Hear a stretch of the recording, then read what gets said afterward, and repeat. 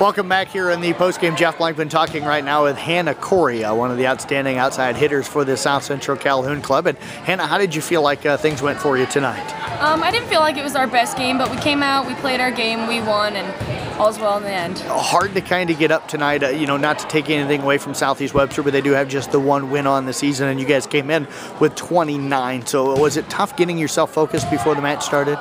A little bit, but then, you got to think to yourself, this is just important as any other match, and we got to come out and play our game because on any given night, any team can beat you. When did it feel like you finally kind of got into the rhythm tonight?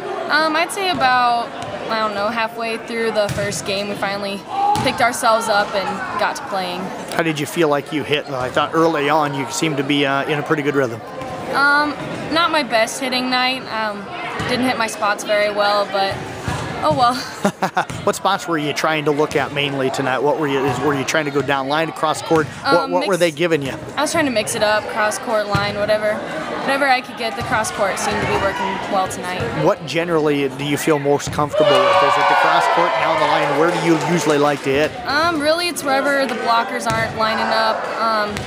Whichever really makes me comfortable, I guess. Okay. Talk about the defensive effort tonight, serve, receive, and passing.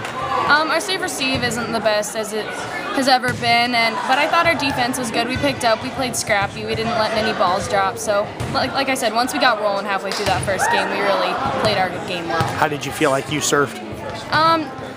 Pretty good, I guess. I missed one serve, but I don't like to miss serves.